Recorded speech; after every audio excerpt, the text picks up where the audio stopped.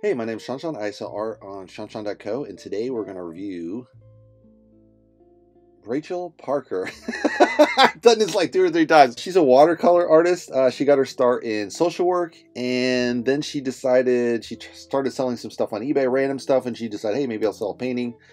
And she just started selling a one and went to $30. She got hooked and kept selling art. So she's in watercolor, sells a lot of artwork, and let's check out her stuff. So the first video is one of her oldest videos, and this is how to ship art prints. I think it's from 7-8 years ago, so it's probably gonna be grainy. It's probably like 740 versus 1080. I don't know, but we'll see. Let's check it out. Thought that it would be a helpful video to show you guys how I manage my shipping. So here's my Excel spreadsheet, and I keep track of everything that I've sold, and everything in yellow is what I've sold. So this is really good right off the bat. It's very practical, how to track your inventory. She has an item number, she has the item description, the date she's ordered it, maybe some special instructions. Let's keep going. Then the white is what I still need to ship, and I just make like little notes, like someone bought this G clay and they paid $100 down, so I keep track of how much they owe me. And when did I order the print, so that I can kind of keep track. Oh, that's been waiting since the 17th to be shipped. I need to get that out. All right, let's skip ahead. Where I keep my prints. It's just a closet in my upstairs hall. So I keep my prints here, and I also have my shipping envelopes, and these are like cardboard shipping envelopes. I buy them off Amazon or eBay or wherever I can find them cheapest. So this is the smaller one for 8 by 10, and then I stick that inside this slightly larger one, and that seems to work well for my little 8 by 10 prints. So this is a really cool thing. She's double enveloping, so it's a really strong background for that print. And obviously super cheap because that's super thin. It's probably like 2 millimeters by whatever the size of the print is. Add an extra inch. So it's a really good way to ship your prints. This is highly recommended. So I kind of double envelope them with these cardboard envelopes. So that works well. And then for anything over 8 by 10, I usually just ship it in a tube. And I buy these off eBay too. The next thing I do with my shipping ritual is sign the print. So I go to my Excel spreadsheet and figure out which number, and this one is 25, Greyhound number 25. So I'm just gonna 25 out of 1,000. Rachel Parker. So this is really good. She's numbering the prints. It's interesting she's using pen versus a pencil.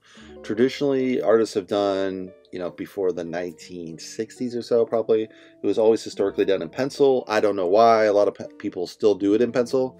I would just do it in pen. The way she's doing it, it's pretty straightforward. It's nice she's doing it of 1,000, so she's got really high quality art, and then she's able to just make these prints, and she's probably making a killing making the prints versus just the original art. So it's like, wow, man, this is the way to go. For signing my prints, I use this Sharpie pen with a finer point. This is a ballpoint, which I really... Yeah, I would totally use a Sharpie as well. It's the simplest way. I mean, I know Trump kind of tarnished the name of Sharpie by using it signing presidential documents, but it is a highly reliable thing. And if you seal it right afterwards with... I always varnish mine, so I seal under the varnish on the original painting, and that just sells, so it's not a hard thing to do. So I really like it, but they're hard to find. So Mr. Greyhound is all signed and numbered, so I'm going to put him in the first little cardboard envelope, and I just close that, and then next cardboard envelope.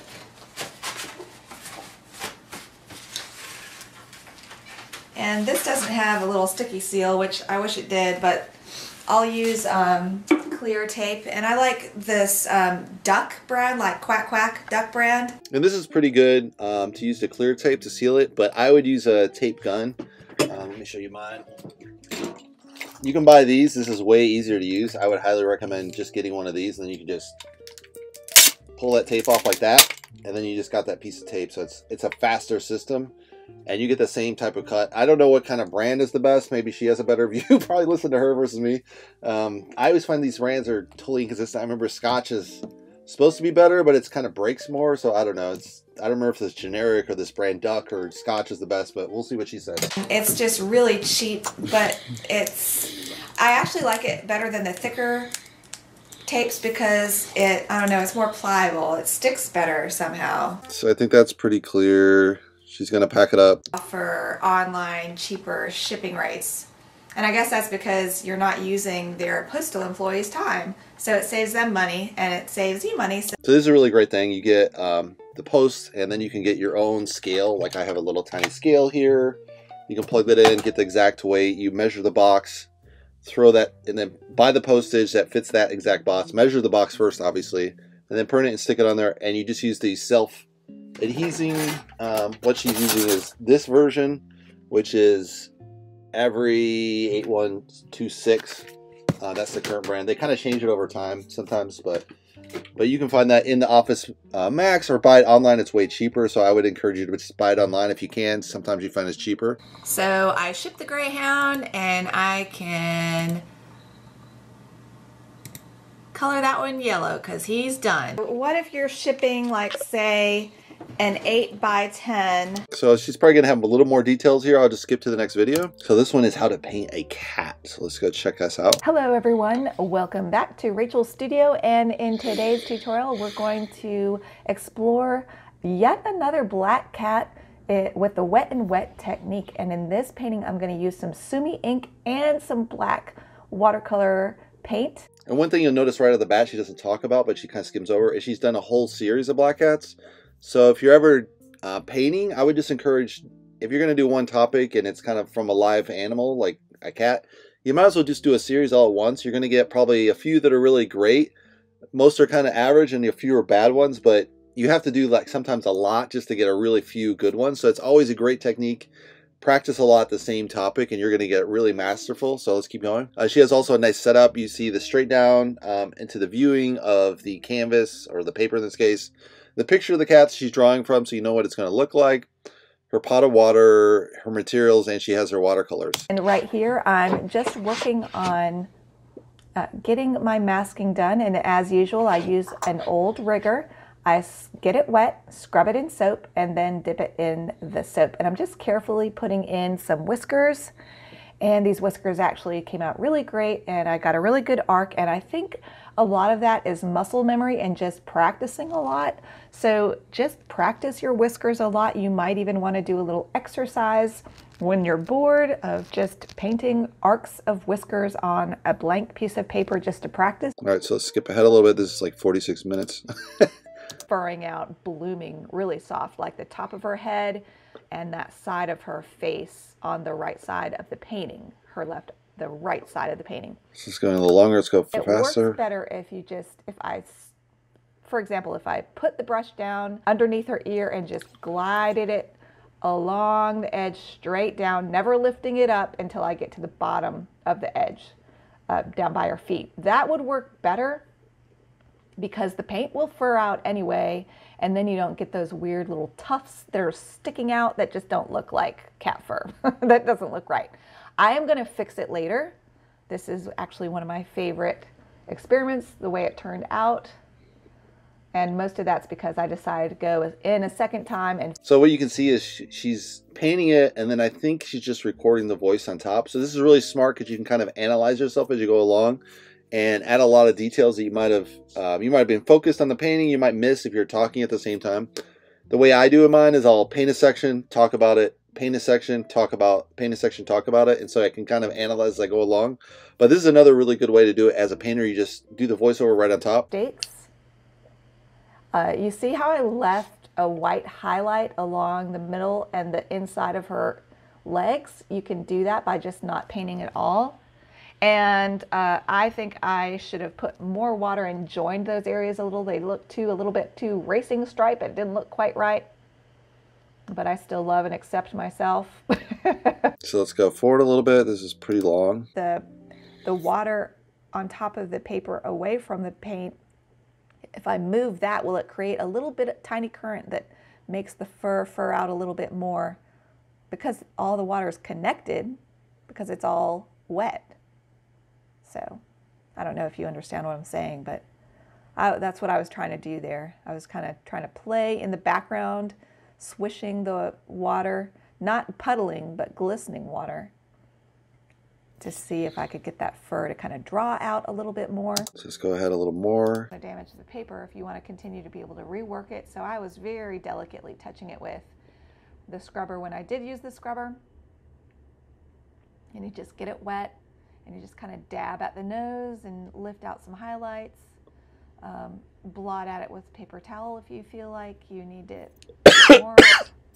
And there I go in with the scrubber again, looking carefully at my reference photo. And you want to compare the length of the nose to another part of the cat's body, say another eye, one of the eyes. So you make sure the nose doesn't get too long. At one point my nose was way too long. So it's really great because you can see how that's getting closer and closer to the photo, but at the same time remaining very painterly.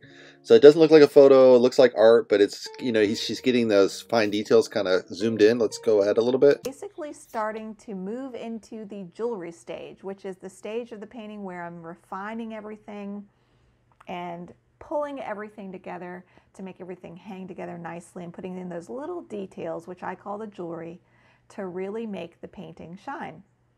So here I'm just putting in little wispies. And I'll also do the whiskers. And I don't know what kind of brush that is.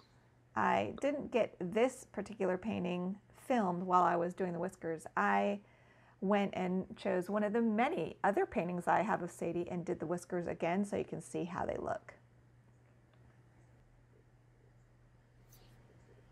Now I'm going to work on the eyes. I love how the eyes came out. And I'm going to just do my typical thing where I put in a bunch of clear water. I painted carefully around the glints in the eyes, although I do have a little bit of masking in the glints of the eyes, so you can either paint around the glints or use masking to create the glints in the eye, little white spots, little white highlights. And I'm going to make this a gradiated eye, which means at the top it's going to be darker, the middle it's going to be medium, and the bottom it's going to be lighter. And almost always that formula works for creating really beautiful cat's eyes. And so I'm floating in some Winsor Newton green gold paint. Now if you don't have green gold. So yeah, this is this green gold paint. I use it recently because I heard about it and I'm like, I'm not really sold on it yet, but it definitely, she knows how to use it. So follow her. Let's go on to her next video. All right, these are about watercolor hacks. So let's see what this is about. So this time we're actually going to see her. So that's really strong start. I've got hacks for you. Lots of hacks. Never before seen hacks. Don't forget to watch to the very end so you can watch all my bloopers. There's a lot. Hi everyone, welcome back to Rachel's Studio, and in today's video I am going to share with you 13 hacks to up your watercolor painting game. So I really like how she starts the video just straight on visual, so you see the back, her painting behind her. I should have my painting behind her. I'm not that clever. Actually, I'm just like in a shoe closet, so I can't really do it. But yeah, she has her art behind her, so that's the best way to kind of sell your art in the background without selling it. So to say, you're talking to the camera, you're giving them hacks and tricks to artists that are trying to become watercolor artists. At the same time, they might be buyers as well, so it's a really smart way to go. And then she goes straight into the materials here. Jump right in with my first hack. All right, the first tip that I want to share with everybody is poster tack. Here is some poster tack I got off Amazon. There's lots of different poster tack, and it goes by a lot of different names. But poster tack is great to use when you need a way to hang your wet brushes up so they can dry properly. You just attach the poster tack to any hard surface, stick your wet brushes on, and voila, you have a way to properly hang and store your brushes. So you can just lay them flat. You don't really need to hang them this way. You can lower them flat. That's how I just lay it flat on a table. The water will drip out and it won't get into the bristles. This is a really clever way. I've never seen it before. You would definitely need a lot of different hanging things. She has a really tight studio just using watercolor. She can paint very small, very tidy, so it's a really cool thing, and she has a really great window. So she's getting really great light to paint her paintings, so that's really cool. Normally, I just keep them in a cup with the tips up, which isn't very good for the health of my brushes because the water then runs down into the ferrules and over time will ruin the brushes. So get that poster tack for better brush health and good studio organization. Yeah, I would definitely stay organized. It's a very important tactic that really helps painting. Like right now I'm very disorganized because I'm at my dad's house and I don't really have a set studio. So I can't really organize the space I want and have it, you know, I have to keep it protected from the dog because it's just an open space the dog can run through. So I have to keep all my tight periods, kind of like break down the studio, open the studio, break down the, so that's a real pain in the ass. If you can have a set studio where you have your paints in one area, your brushes in another area, your colors in a certain way, and just keep that well organized and stay to a system, that's going to be really key to a really high production. I used to have a studio, 2 different studios, and that's makes a huge difference if you can organize your stuff right away every time and not have to break it out every time that way. Hack number 2, micropore 3M medical surgical tape. That has been invaluable to me. It's been a problem that has plagued me forever, ever since my Duck brand masking tape company changed their formula for their tape. So this is really cool technique. I always wonder what the hell kind of tape artists use, because I'm like, are they using artist tape or are they using masking tape? And I've used masking tape and it tends to tear the paper, and I've seen other videos where they're using masking tape. I'm like, how the hell is that working? And if you use other tapes, it's like the paint gets underneath the tape, so it's a real nightmare. So I would definitely listen to that. Let's skip ahead a little bit. The masking, and here's what's left behind. And here's another painting that I recently did with my Patreon students where I applied the whiskers and little flyaway details on this little kitten. And here is what it looks like after the masking has been removed. And you get really fine, detailed, thin lines. So it's really good. She has like the title at the top of the screen that says mask with the calligraphy dip pin, so you can kind of take notes at a leisurely pace. You don't have to be like, what was that? What was that? Rewind, look at that. She just has it up for a while. And so you can really just kind of leisurely take notes as you watch the video, really enjoy the video. So I really like that pacing. And then use it like a stamp and then create beautiful paintings. Let's look at one. And here is an example of a painting that she did. She created all these trees in this painting just by stamping them with her little stamp. She stamps the trees, and then while they're still wet, she will spray them just a little bit on the top and let that drip down to the bottom of the painting. So that's kind of a cool technique. Let's go to the next one. A little tight, so I just sprayed it, and I sprayed it in that upper right quadrant, and right away it looks softer, more lush, more natural, a little bit more random, and it starts to look more like a tree that has a movement in it. So this is a really cool technique. In watercolor, you want to have really tight edges. You can see the tree trunk is very tight because it's watercolor on top of just dry paper. In the top, she's painted and then she's added the water, so it kind of blends it and makes that smooth effect. So that's a really good technique. Fur textures, grass textures, trees, a lot of natural textures. Anytime you need a stripe, this is your brush. Let's see the wisp brush in action. Here is the painting that I'm going to demonstrate this technique on, and this it's a really beautiful artwork. Leg under the darker cat's head is the one I'm going to demonstrate. So here's my wisp brush, and I'm just painting on some fur. Sometimes I use it in a flat orientation, and sometimes I use it in a side orientation to get different textures. Hack number 7 is a bokeh sponge created by the Art Sherpa. She designed it for use with acrylics, but I've been playing with it with my watercolor, and it's a really neat tool. So that's kind of a cool thing here. It's to be a great little tool, and it was really perfect for creating circles in a whole different variety of applications, including making this cute little flower. What do you think? So this is really cute. She has a really nice background with her art in the background, really clean studio. It doesn't look realistic. I would have mess everywhere, and it's like some artists are very messy, some are very clean. So I'm not sure what to make of that. It has a really sharp visual. It looks very commercialized, and you know, she has a beautiful print scarf on, very colorfully decorated. Decorated.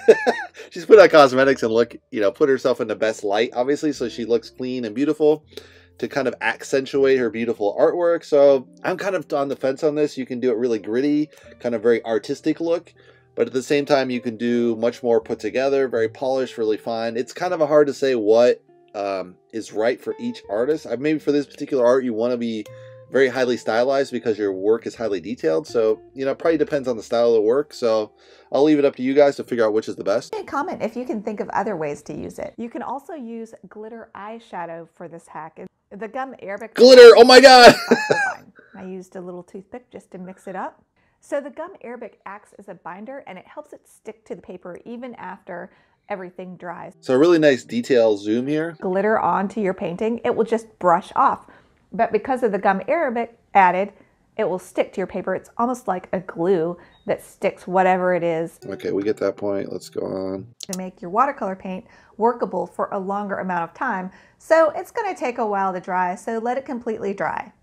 After that, you can paint over it as usual. This is pretty amazing where she's actually erasing the paint. It's obviously a huge problem in watercolor. Normally you put the color down and you're lost the ability to get white back, but here she's figured out a way to kind of erase the color on top and get those white back, and she's using this gum Arabic as a masking on the bottom layer where it is white, waist of the paint layer rise, and then she's rubbing it off and then getting that white, pure white back. So that's really cool. White ink. There's all kinds of white things you can use to paint white back into your watercolor painting. For you new watercolor artists, try to use the white of your paper for your whites. But if your whites get covered up, for example, maybe you forgot to mask out your whiskers or you need a glint in your eye, you could try this hack. So this is a pretty good hack. I'm going to end it here and do the summary. I got to have a phone call, so unfortunately I have to cut it short, but I think it's a really great video.